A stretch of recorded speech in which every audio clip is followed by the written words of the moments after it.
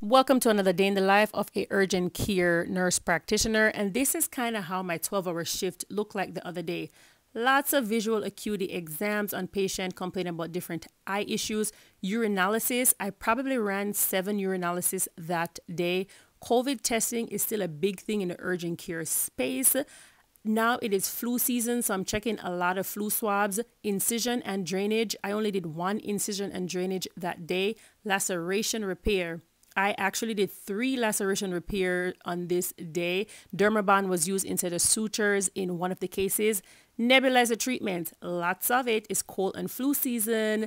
Also, lots of x-rays were done, probably 10. That's it.